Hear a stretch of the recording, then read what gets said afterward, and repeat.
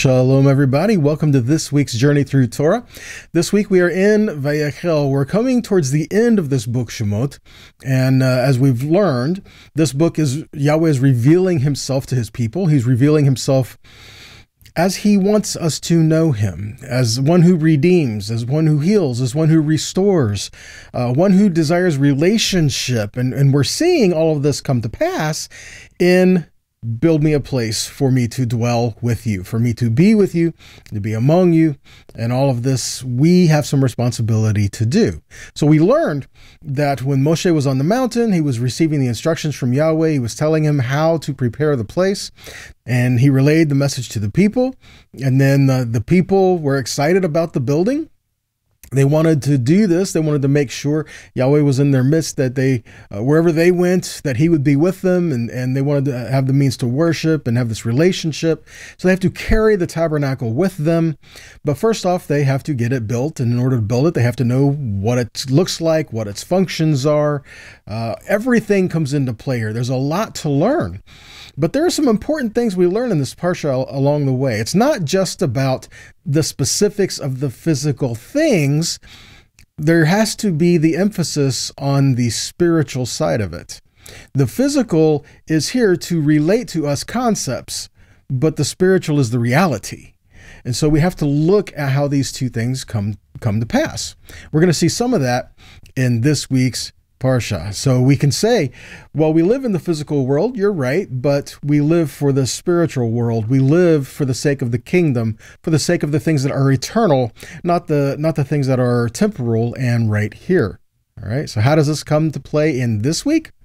Let's take a look at it. So we start off in Exodus 35:1 to 38:20.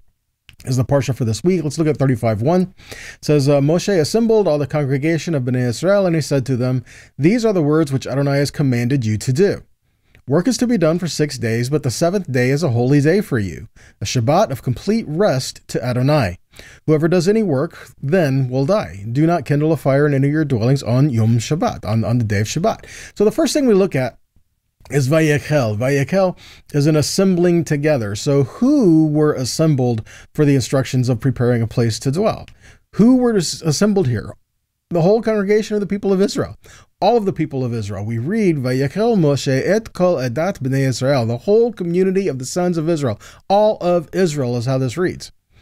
All of the community. All right, so they all came together. And why this time? Why now? And I believe this is a matter of refocusing. Remember, we just went through the golden calf. Moshe was up on the mountain, and the people lost sight of what they needed to do, which was wait here for me to come back to you. And as soon as they're like, well, he's been gone long enough, we don't know what's happened to him, so let's make a golden calf, right?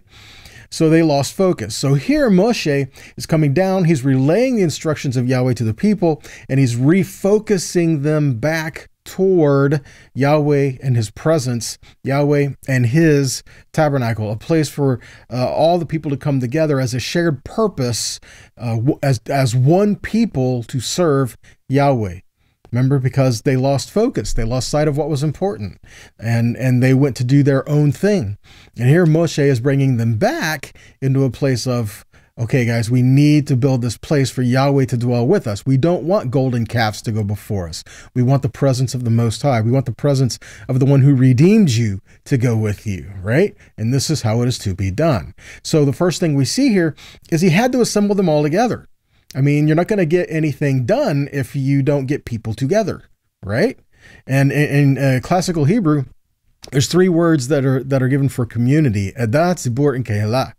For Edah, it is a group with a collective identity. They have the same experiences. They're working towards the same purpose. In other words, these are like-minded people. Edah it's a gathering together.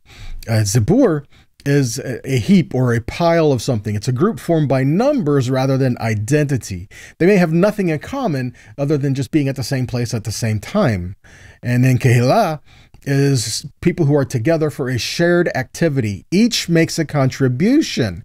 Now, depending on the rest of the context, it could be positive or negative, but the idea is the people are gathering together for a common goal. It's a common purpose, and they're gathering together, which each individual has a role to play and has a part to be in that. And that's the word that's used here is Vayakhel. Vayakhel is, and he gathered together, and he gave them the instructions for the Mishkan, where they all have a role in that, and it being with them and in their presence. But there's something important that happens here. As important as it was to build the tabernacle, as much as Yahweh says, I want you to build a place for me where I can dwell among you. And as much as the people wanted this to happen, there has to be some guidelines here. Don't get so busy in the physical building of the tabernacle that you forget the spiritual reason for why it's there in the first place. Okay? We can learn a lesson in here. Okay? Because he says before they start to prepare the place for Yahweh to dwell, they have to prepare themselves first. That's what we're looking at. They have to prepare themselves and make sure that their hearts are equipped for the task at hand. They have to stop the physical work and the physical building to focus on the spiritual building of Shabbat. They have to focus on building his house, his place, his people, building relationship with him. That's done on Shabbat. Now, it's interesting when you say this, and I'm just going to throw this in there as a side note. I don't particularly like the word Sabbath. There's nothing really wrong with it. It's just a word, okay? But my point is, people use that as a means of me stopping what I'm doing for something else that I want to do. You know, like example, I'm going to take a sabbatical means I'm just going to take a break, right? Shabbat is every 7 days. The seventh day is Shabbat. See, and so there's a difference. People say, well, my Sabbath is, no, it's Yahweh's Sabbath. It's his Sabbath. He established it. He named it. And then we come and honor him on that day. Okay. So it's not a matter of, well, this is what it means to me, or this is what I want to do with it. No, it's what he wants to do with it. And we line up with that because we are a covenant people. We are a place for him to dwell. But because we are a place for him to dwell, that doesn't mean now we can just do whatever we want. Matter of fact, because we are a place for him to dwell, we should be that much more aware of our actions and our behaviors and how the things that we are saying and doing, how they affect Yahweh and his kingdom, to be minded towards spiritual things, right? So here's some things regarding the Shabbat. In this passage, it says the seventh day is a holy day for you. So Shabbat was made for man, but it belongs to Yahweh. See that? In Leviticus 19:30, it says, you shall keep my Shabbats, my Sabbaths. That's not just one, it's all of them. How many are there in a year? So all of them. And there are certain of the Moedim that also have Shabbats in them as well. So he says, you are to keep my Sabbaths and reverence my sanctuary. I am Yahweh. Ezekiel 20:19 and 20 says, I am Adonai your God. Walk in my statutes, keep my ordinances, and do them. Keep my Shabbatot, my Sabbaths, holy. So they will be a sign between me and you, that you may know that I am Adonai your God. Leviticus 23:2 says, speak to Bnei Israel and tell them, these are the appointed Moedim of Adonai, which you are to proclaim to be holy convocations, my Moedim. And then in verse 3, he goes and talks about a Shabbat. The very first of all of this is Shabbat. Okay, so Shabbat belongs to Yahweh. I mean, after all, he created it, right? And so we enter into that day because we are his, which we'll learn a little more about that coming up here in just a minute. Now, we may have heard where people will say, but Jesus is Lord of the Sabbath. And they'll use this in a context of saying we don't keep the Sabbath because he is the Lord of the Sabbath. That's not exactly correct, okay? He is the Lord of Shabbat. He created it. He is the Lord of it. But it doesn't mean that now we can do whatever we want to do on that day, okay? It doesn't mean he changed his mind on what is holy, or that he changed his mind as far as he wants us to have relationship with him on that day, not focus on building our house, our kingdom, our ways, our jobs, those things. We are focusing on building his kingdom, building our relationship with him and one another. These are the things that we're looking at and focusing on Shabbat, right? So it's not a matter if he came to change what it was as much as he came to change you. He came to change how we perceived and viewed the things that were there. He didn't change his mind on his word. He just said, guys, you missed it, and tried to draw our attention back to the purpose and the reality of it. Shabbat was always for a means of restoration and healing your soul, of coming into his presence and being made whole again every Shabbat. Let's look at this in Matthew. Matthew 12, 1 through 13 is what we're going to read from. It says, at that time Yeshua went through the grain fields on Shabbat, and his disciples were hungry, and they began to pluck the heads of grain to eat. But when the Pharisees saw it, they said to him, look, your disciples are doing what is not lawful to do on the Sabbath. Now, starting here, in another passage, we see where they were plucking grain to eat. They were eating, but they hadn't ritually washed their hands first. And Yeshua says, that's not the issue, guys. You don't have to do the ritual blessing in order to eat, right? And in here, there's a difference between grabbing a handful of grain and just kind of rubbing it in your hand versus harvesting a field. Okay, one is work and another is just lunch. Okay, you're not creating this big job or this big task at hand. Your body needs to eat. You know, you have to sustain yourself. And so that's what they were doing. They were hungry. They grabbed a couple pieces of grain. They rubbed it in their hands. They ate it. That's not work. They were just walking through. And that was permissible too, by the way, to do that. It's not like they were stealing from somebody's field. Okay, so what's the issue really about? What's really going on here? Let's keep reading. He said to them, have you not read what David did when he was hungry with those who were with him, how he entered the house of God and he ate the bread of presence, which was not lawful for him to eat, or for those who were with him, but only for the priests? Or have you not read in the law how on Shabbat the priests and the temple profane the Shabbat and they are guiltless? That's something that some people may have looked over. The priests, the Levites, on Shabbat, they profane Shabbat, but they are guiltless. How can that be if he says all these things about keeping Shabbat and honoring Shabbat and doing all these things? Because, guys, let's face it, when they made the offerings, that was work. There was a lot of work in that. And there were things that needed to be done on a daily basis. They had to carry the ashes out from the altar from the previous day. They had the offerings to make. Matter of fact, the Tamid offerings were double on Shabbat. They had to make the offerings that were there even on Shabbat. They still burned incense. They still had to do all these things. So they were still working. But here's the thing. Their work that was given was in the temple or in the tabernacle, and it was a mode of worship. They weren't doing their own thing, trying to build their own money to sustain their own homes. This was a manner of worshiping Yahweh and making sure that it was there so that the people could worship Yahweh. See? So again, what was really going on here? The priests profaned the Shabbat by working. Matter of fact, in some areas, worship is called avodah, which is work, right? The service on Yom Kippurim, it's called the avodah, work. Okay, so again, sometimes that's what it is when we're looking at that. So here, the priests profaned Shabbat, but they were guiltless in doing so because in order for the temple to function, in order for the tabernacle to function, they had to do that. But Yahweh didn't hold that against them.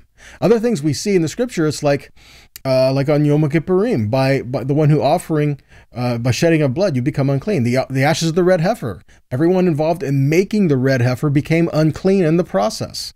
And then they would be clean after a mikvah, right? So all of this comes into play in how we approach him, okay? The priestly duties, they were working, right? I mean, the teaching, the preaching, the sacrifices, the cooking that were there, the singing, the dancing, the performing on the musical instruments, the security that had to be there, right? All of this was involved in worship in the Mishkan, and it was all work, but they were blameless in doing so. So let's keep going. Verse 6, Matthew 12. So I tell you, something greater than the temple is here. And if I had known what this means, I desire mercy and not sacrifice, you would not have condemned the guiltless. For the Son of Man is the Lord of Shabbat. So he went on from there and he entered the synagogue. Verse 10, and a man was there with a withered hand, and they asked him, is it lawful to heal on Shabbat? So that they might accuse him. See that? Oh, healing is work. This always amazed me. It's not a matter of, wow, he healed the guy. It's like, why is he doing it on the Sabbath? Because what we learn is that it is good to do good on the Sabbath, right? restoring and making whole and doing this is what the Shabbat was created for. So let's keep going. So he says to them, which one of you who has a sheep, if it falls in the pit on Shabbat, will not take hold of it and lift it out? Or how much more value is a man than a sheep? So it is lawful to do good on the Sabbath. And he said to them, stretch out your hand. And the man stretched it out, and he was restored, and it was healthy like the other. So again, what we have here is restoration being done on Shabbat. He says, even if you have a sheep that falls in a ditch, you'd pull it out of the ditch. You wouldn't sit there and let it starve or let it die or let it be in danger. If because it's on Shabbat, you would get it out. And this is one of the areas where they say preservation of life always takes priority no matter what day of the week it is, because we're supposed to be restoring and bringing life, right? So does that mean because he wants to work restoratively, redemptively, and making us whole and healing us and bringing us into, I mean, all of this, which notice, where were they? They were in the synagogue, right? Yeshua was in the synagogue here on Shabbat. So is all of this wrong? No, not at all. Does this change what Shabbat is? No, not at all. Right? We even read in Hebrews 4, it says, so there remains a Shabbat rest for the people of God. For one who has entered God's rest has also ceased from his own work, just as God did from his. So let us therefore make every effort to enter that rest, so that no one may fall through the same pattern of disobedience. When we go through the cycles and on Shabbat, we stop our own agenda, and then we turn it towards Yahweh. That's a refreshing for us. That is a refocusing for us. That is causing us to stop the things that we see as important, which it is, but stop these things and understand the means of why we have these things in the first place. Everything we have is from Yahweh. Even our next breath, everything that we have, everything that we own, he gave you the ability and the know-how to do that. So on the Shabbat, we stop all that and we turn our focus back to him. Now, beyond just the physical thing there, we also read about Shabbat that it is a sign and covenant. Now, what do we have to learn from this? What is the purpose of a sign? And here, verse 13, it says, so that you may know that I am Adonai who sanctifies you. We don't pursue our own ways, our own things. We set apart the day as holy with the intent of worship, because he says, I am Yahweh who sanctifies you. You know, you may have heard it said, oh, you're trying to keep the Sabbath and do these things. Oh, you're trying to be holier than thou, or you're trying to sanctify yourself, kind of a thing. No, that's not it. It's not us that does that. Yahweh says he sanctifies you. He sets you apart. And he says you keep Shabbat so that you will remember that. So that you remember you're not your own. You were redeemed. You belong to the Most High. You are in covenant with the one who created you. And it's a reminder week by week by week of that we surrender our own lives, hearts, and ways to enter into his. Okay? In Exodus 31:13, we read of Shabbat. It says, speak to Bnei Israel, saying, surely you must keep my Shabbats, for it is a sign between me and you throughout your generations, so that you may know that I am Adonai who sanctifies you. Therefore, you are to keep Shabbat, because it is holy for you. Notice, see, before he said it's holy for Yahweh, but now he says it's holy for you as well. Everyone who profanes it will die. If whoever does any work during Shabbat, the soul will be cut off from the midst of his people. If we do not have covenant with Yahweh, then obviously we're going to be cut off. I don't think this is just a matter of you're going to be killed dead right here, right now, as much as it is you walk away from a place of covenant, right? This is a reminder you're in covenant. You serve him, right? Let's keep going. Verse 15. Or verse 16, rather. So Bnei Israel is to keep Shabbat, to observe Shabbat throughout their generations as a what? Perpetual covenant. It is a sign between me and Bnei Israel forever. For in 6 days Adonai made the heaven and earth, and on the seventh day he ceased from the work and he rested. That's just something, you know, Shabbat means a cease of work. It doesn't mean just rest. It means stop creating, the stop of working. He stopped, see? So it's not just rest, and it's not a matter of, oh, I'm just going to stay in bed all day. No, because then you've also missed the point of Shabbat as well. Your body needs physical rest, yes, but you're working on the 6 days, you're stopping on the seventh, you're stopping those physical things, but you are now edifying the spiritual things. Again, looking to eternal things. So what we find here is that Shabbat is a sign for us, and it says it's eternal, and as such, it stands as a sanctuary in the midst of time, just like the Mishkan served as a sanctuary in the midst of space. The tabernacle, was a sanctuary in space. Shabbat is a sanctuary in time. The tent of meeting is Ohel Moed, and the appointed times of Yahweh are Moedim, including Shabbat. So both were given for specific of appointments for Yahweh to meet with his people. Again, Ohel Moed is the tent of meeting. Shabbat is a Moed. It is a time of holy convocation to Yahweh. And a holy convocation was a public assembly, a public gathering. So for the Mishkan, we see that it is a holy place with defined limits and borders. The Mishkan was to be holy and undefiled, and Israel was to prepare themselves before they entered it. And once you enter, you could expect to meet with Yahweh. On Shabbat, it is a holy time with defined borders. And we're told to prepare ourselves for Shabbat and keep it holy. Those entering Shabbat do so with the expectation of meeting with Yahweh. So see, it is a sanctuary from the rest of the week for us as well.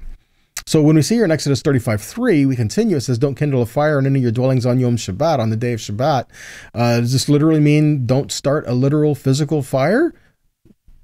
I mean, it's what it says. It doesn't really tell us why, does it? And, you can speculate and we can make reasons. We can do that. Oh, it was a lot of work to build a fire back then kind of stuff, But he just says, don't kindle a fire on Shabbat. So there's that. And I'll let you midrash that out to see how you want to deal with that. But I think this has a dual meaning as well. I think this means within you as well, not to kindle a fire. Anger is often related with fire, something that burns within you. You read through the scripture, you see anger and you see burning used synonymously and used together, right? So I believe this works this way as well, not to carry anger on Shabbat, not to stir up strife on Shabbat. When we get together, it's not a time to argue and fight with one another. It's a time for unity. If we have disagreements and different things that are going on, we need to deal with that in the days of the week when we approach these things as they happen. Shabbat is a time for joy, a time for peace, a time for comfort, a time for rest, right? Proverbs 29:22 says, a man of wrath stirs up strife, and one given to anger causes much transgression. You're not supposed to be doing that on Shabbat. Galatians 5:13-14 says, for you were called to freedom, brothers, only do not use your freedom as an opportunity for the flesh, but through love serve one another. For the whole law is fulfilled in one word, you shall love your neighbor as yourself. See that? Again, this is like Shabbat. On Shabbat, we don't do our own things, but we learn to love Yahweh and love one another. Titus 3:9 says, avoid foolish controversies, genealogies, dissensions, and quarrels about the law, for they are unprofitable and worthless. As for a person who stirs up division, after warning him once and twice, have nothing more to do with him, knowing that such a person is warped and sinfully self-condemned. That's like any time, but even more so on Shabbat. Okay. Proverbs 6:16. 6 things the Lord hates, 7 are an abomination to him: haughty eyes, a lying tongue, hands that shed innocent blood, a heart that devises wicked plans, feet that make haste to run to do evil, a false witness who breathes out lies, and one who sows discord among the brothers. And Matthew 5:9 says, blessed are the peacemakers, for they shall be called sons of God. See that? So again, these things are just, general times and general instructions, but again, even more so on Shabbat. Okay. Jeremiah 17:21 says, tell the people that if they love their lives, they must not carry any load on Shabbat. Or not carry, this is talk about like carrying in heavy loads into the thing.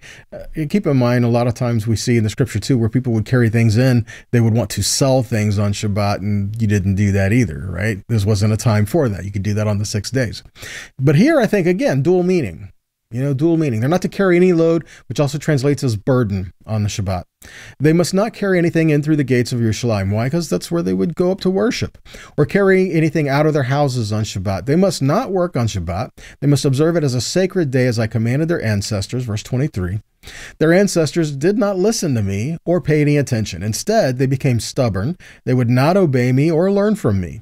Tell these people that they must obey all my commands. They must not carry any load in through the gates of the city on Shabbat. They must observe Shabbat as a sacred day and must not do any work at all. See that? So Shabbat is a time to stop our things and focus on kingdom things. Okay, it's a time to focus on, again, Yahweh, building his people, building community, reinforcing covenant, all of these things. Shabbat is a time for good. It's a time for rest, a time for worship, a time for gathering, a time for healing, restoration, and connection. So do we look for ways to worship and glorify the name of Yahweh on Shabbat, or do we continue to follow our own desires and do our own things? I just had a really busy week, so I just want to go take a break for myself, right? Is that what Shabbat is for? No, that's not what Shabbat is for. Granted, we all need breaks, okay? We need that, and not saying you can't do that. But Shabbat, that was a different time to refocus. It's not a matter of, well, I worked all week to do the things that I think that I need to do here now in the physical, so I'm going to take some time off and do what I want. It's not what it was. Again, do our desires line up with Yahweh's desires? Does our heart line up with his heart? See, do we take delight in the things that he says we should be doing? Okay, that's an issue of the heart. Isaiah puts it this way: if you hold back your foot on Shabbat from pursuing your own interests on my holy day. See that? It says, if you hold back your foot on Shabbat. Many translations say this many different ways, but this is really saying, if because of the Sabbath, you turn your foot away from your desires, you turn your foot away from the things you want to do, and you focus on my holy day. How do we do that? By not pursuing your own interest on my holy day. If you call Shabbat a delight, if you don't love Yahweh, Shabbat's not going to be a delight. If you don't love his people, Shabbat's not going to be a delight. Okay? Adonai's holy day, his holy day, worth honoring. Then honor it. How? By not doing your usual things, pursuing your interests, or speaking about them. And if you do, you will find delight in Adonai, and I will make you ride on the heights of the land and feed you with the heritage of your ancestor Yaakov, for the mouth of Adonai has spoken. What else do we read in Isaiah 56? It says, here's what Adonai says: observe justice, do what is right, for my salvation is close to coming, my righteousness to being revealed. Happy is the person who does this. Happy can also read blessed. Happy is the person who does this. Does what? Anyone who grasps it firmly. What are we supposed to grasp? Who keeps Shabbat and does not profane it, and keeps himself from doing any evil. A foreigner joining Adonai should not say, Adonai will separate me from his people. Likewise, the eunuch should not say, I'm only a dried up tree. For here's what Adonai says: as for the eunuchs who keep my Shabbat, who choose what pleases me and hold fast to my covenant. You see how all this is coming in? So he says, not to be graphic here, but he says, even someone who cannot bear the sign of the covenant that was given with Abraham, the circumcision, there is a sign that is greater than that. And that is the sign of the heart. And we show that by Shabbat. He says Shabbat is a sign, right? Verse 5, we read here, in my house, within my walls, I will give them power and a name that is greater than sons and daughters. And I will give him an everlasting name that will not be cut off. And the foreigners who join themselves to Adonai, look at this, to serve him, love the name of Adonai, to be his servants, all who keep Shabbat and do not profane it, and hold fast to my covenant. I will bring them into my holy mountain and make them joyful in my house of prayer. Their burnt offerings and sacrifices will be accepted on my altar, for my house will be called a house of prayer for all people. You may have heard that end of that. My house of prayer will be called a house of prayer for all people, right? You hear even Yeshua, right? Flipping tables, right? And he's like, my house will be called a house of prayer for all people. But understand why he was so upset at that. One, it wasn't just that the people were there. They were price gouging, okay, overcharging for things they should have because they could. They weren't supposed to, but here's the thing, guys. When people come in on long trips, they couldn't bring what they needed to make their offerings and sacrifices with them. They would buy it. They would make the exchange of money to do what they needed to go get what they needed for worship, to go do that. So that had to be there, right? They needed a place to do that, but the people were not righteous in doing so. So, and further, again, what does this have to do? Worship. And they were so, because they were doing that, they were tainting what should have been a holy thing. The worship and the temple for Yahweh. So here we see in Isaiah, he's saying, my house will be called a house of prayer for all people, because who's the all people? All of those from all the nations, even the foreigners, the strangers, even the eunuchs, all these people who come to serve Yahweh, to love him, keep covenant, and honor Shabbat. You ever notice that? That he says, my house will be called a house of prayer for all people, and their offerings will be received. It's in the context of keeping his covenant and keeping Shabbat. So are we faithful in that? Even though we want to build the kingdom, we want to do things we should be doing, but you got 6 days to do what you want to do. Matter of fact, that's part of the commandment. The dual commandment is 6 days you work, 6 days you do, but the 7th day is Shabbat. On the Shabbat, you cease from all that. Okay, so this is what we're looking at. As important as it is to prepare the place for Yahweh to dwell, we need to be preparing the place for him to dwell all week long, our hearts. Preparing your heart, preparing yourself as a place for him to dwell every day. And in Shabbat, stop everything else and be with him and focus on him and let that day be a joy and a delight, right? Okay, guys, that's all we have for you today. I pray that these teachings have been an encouragement and a challenge to you. And if these are a blessing, then share them, please. On whatever platform you watch or listen, please share them. We want to continue to get the word out there. And if this has been a blessing to you, please consider making a donation to help us keep these going. That enables us to continue with the recording, the editing, and uploading and servers posting, all that. It's because you keep it there. All right. So please consider that as well. And until next time, I pray that you're blessed and that you're a blessing to others around you. Okay. So until next time, blessings and shalom.